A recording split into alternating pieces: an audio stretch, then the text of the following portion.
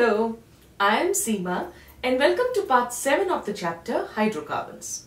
In this video, I'm going to start talking about the methods of preparation of alkanes. Alkanes can basically be just extracted from petroleum and natural gas. We know petroleum is a mixture of thousands of alkanes and natural gas is basically a mixture of methane, ethane and propane.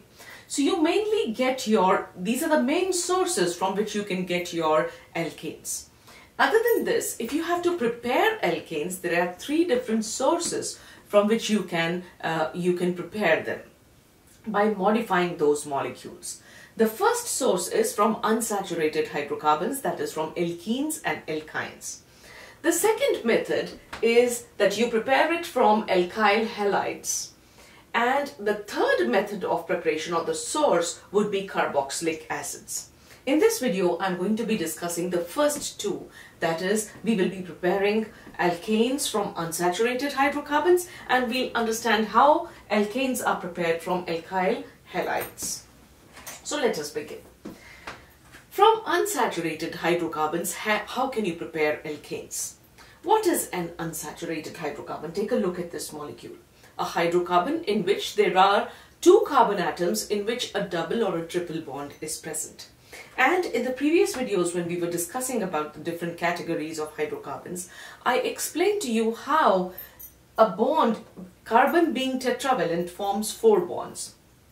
And usually it forms those bonds by forming a chain between the carbon atoms, and the rest of the valencies that are to be fulfilled are fulfilled using hydrogen atoms. Whenever you have a double bond or a triple bond between 2 carbon atoms, the hydrocarbon becomes unsaturated.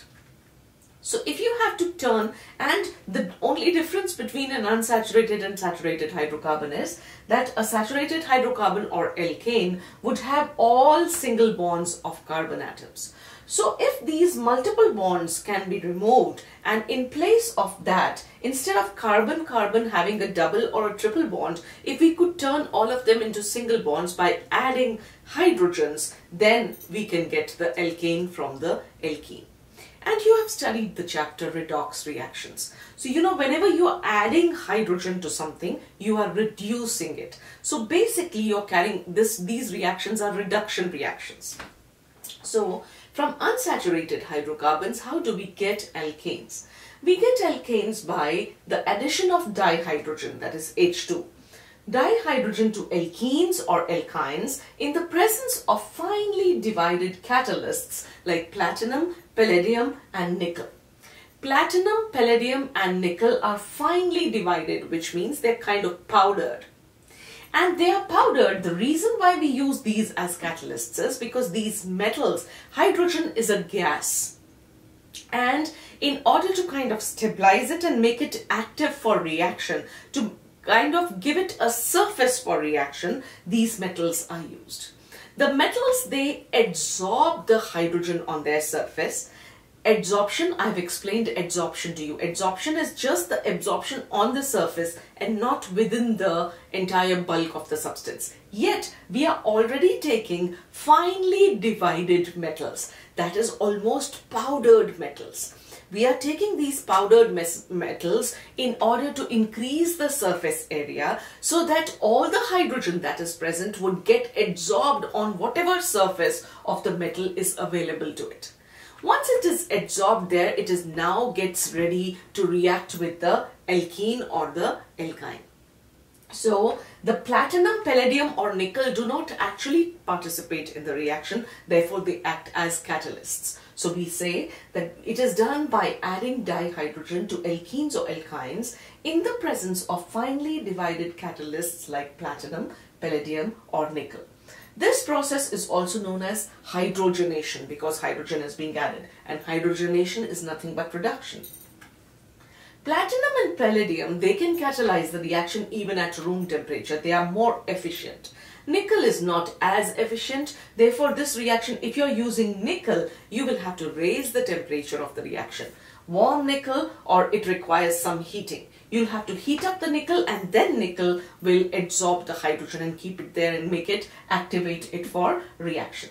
So we say that these metals absorption is only on the surface, absorb hydrogen and activate the HH bond for reaction with. They activate it so that the HH bond breaks, and instead the hydrogens, they form the bonds with carbon atoms.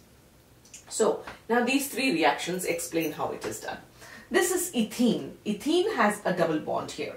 You add hydrogen to it, and the hydrogen HH bond will break. And how will it happen? When it is adsorbed on platinum or palladium or nickel, any one of these.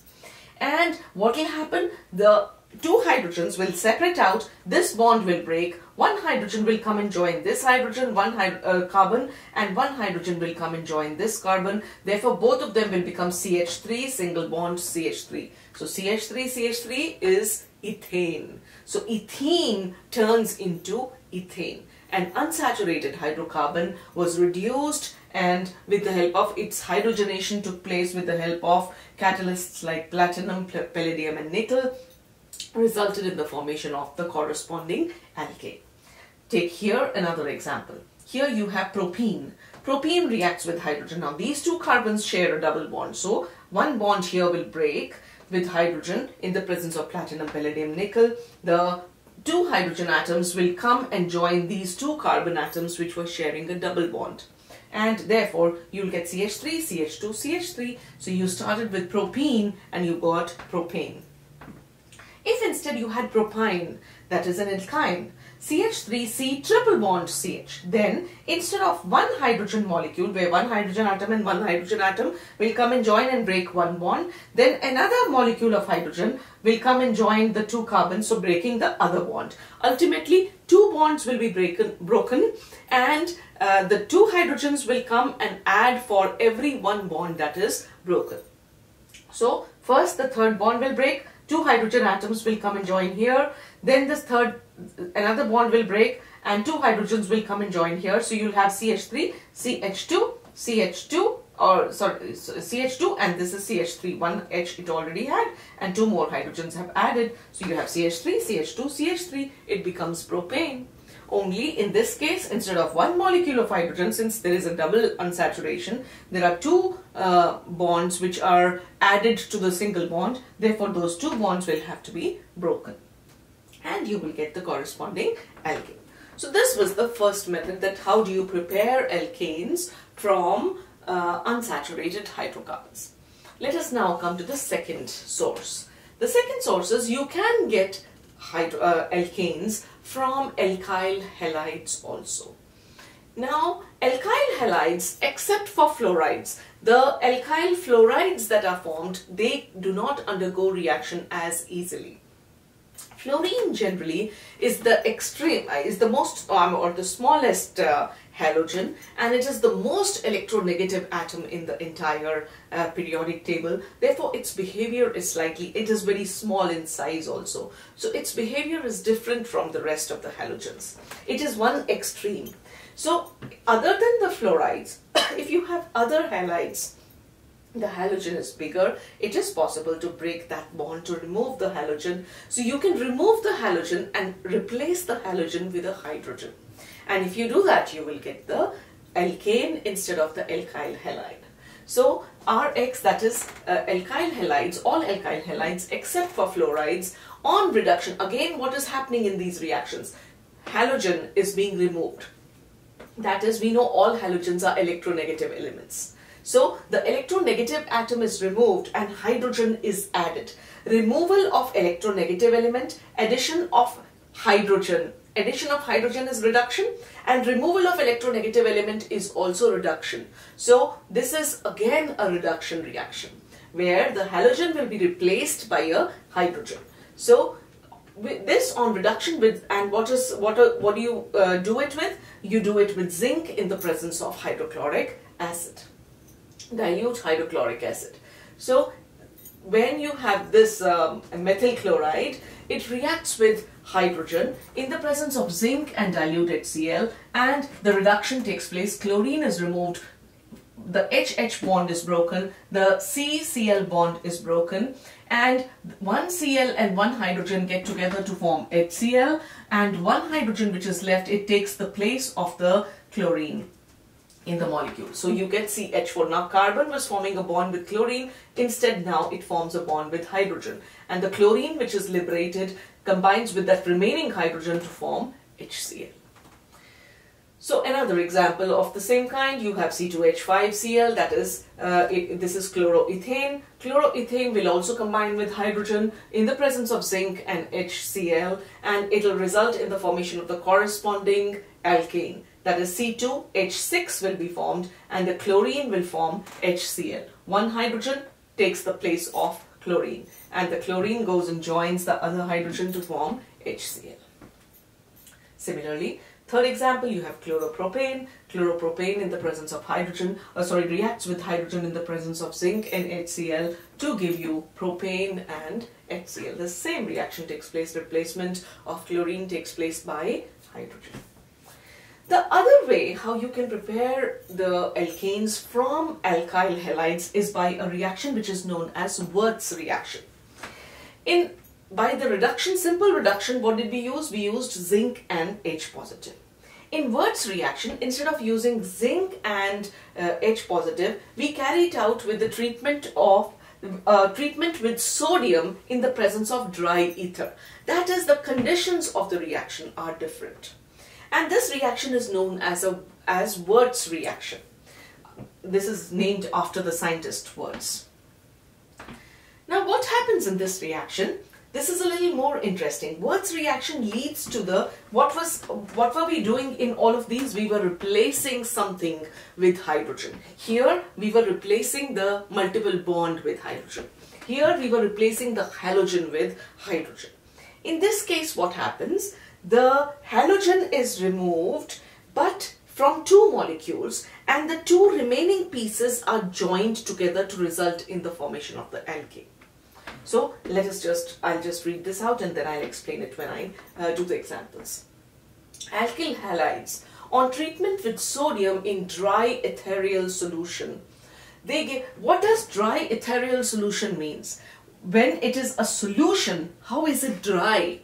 Dry here refers to its being free of moisture. There is no water in it. The ether it is a solution, it may be mixed in another organic solvent, but it is not mixed with, it is free of moisture. There is no water. So, and why do you need a dry ethereal solution? Because sodium is a highly reactive metal. In the presence of the slightest moisture, sodium can have an explosive reaction, and we don't want that. Therefore, we use a dry ethereal medium, and alkyl halides on treatment with sodium in dry ethereal solution, they give higher alkanes. When you say higher alkanes, an alkane which has more number of carbon atoms. In all of these you saw that we took ethene, we got ethane. We took propene, we got propane. We took propyne, we got propyne. The number of carbon atoms in the product was the same as the hydrocarbon that we took. In this case, I told you that it will be, if you take methyl bromide or bromomethane, the bromo-bromo from both molecules will be removed and the methyl groups, they will join together to form ethane. So you started with methane, but you end up with a hydrocarbon with that is methyl bromide or bromomethane, but you ended up with a product or an alkane which had double the number of carbon atoms. So we say, so you get higher you get higher alkanes with this. So alkyl halides on treatment with sodium in dry ethereal solution, they give higher alkanes, and it is used to prepare alkanes containing even number of carbon atoms. Why would that be? Let us take this example. Why do you get products with even number of carbon atoms? Let us say I take bromomethane. We carry out the reaction of bromomethane, two molecules of bromomethane, that is the minimum ratio, at least two. If you make it react with sodium in the presence of dry ether, what happens? The sodium takes away the electronegative bromine, resulting in the formation of sodium bromide. And now the remaining methyl groups on both the molecules, they come and join together to form ethane. Now the original hydrocarbon had one carbon in it, but the resultant alkane has two carbons, so it is a higher alkane. And do you see, 1 was an odd number. Here what you get is an even number. It has an even number of carbon atoms. So take the next example here. C2, so you will get alkanes. If you take just one alkane as your starting material, you will always get alkanes which have even number of carbon atoms. Why? Because even if the original compound had an odd number like 1, 3, if it was 3 carbon atoms, let us say you had bromopropane and you made it react with sodium, then the 2 bromines would be removed. The the 2 propanes here, propane and propyl and propyl would join together to form hexane. It would form a hydrocarbon with 6 carbon atoms, which is an even number. 6 is an even number. So you get hydrocarbons which have an even number of carbon atoms. So here we take an even bromoethane, which already is even number of carbon atoms. So 2 C2H5Br plus NaC2H5Br, the 2 bromines will combine together with sodium to give you sodium bromide, and the 2 C2H5s will join together to give you C2H5. Now it is C4H10, which is butane. Right? So that is also even number. Whether you start with a hydrocarbon which has even number of carbon atoms, or you start with one which has odd number of carbon atoms, you will always end up, if you start with only one compound, you will always end up with a molecule that is alkane which has an even number of carbon atoms. But if you start with a mixture of alkyl halides, then you will not get one individual product. You will get a mixture of products. Let us see here. Let us say I took some bromomethane and some bromoethane, and now I put sodium in it in the presence of dry ether. What will I expect? Whenever I am taking some this and some that, I am not taking individual molecules. I am taking a few grams which may have millions of molecules in it. So what happens when the reaction takes place? Some of them will show this reaction because there are so many bromomethanes and there are so many bromoethanes. So some of the molecules are going to directly, bromomethane is going to react with bromomethane to give you ethane. In some cases you will have bromoethane and bromoethane giving you butane. But in some cases you will have bromomethane reacting with and sodium, and the other molecule is of bromoethane.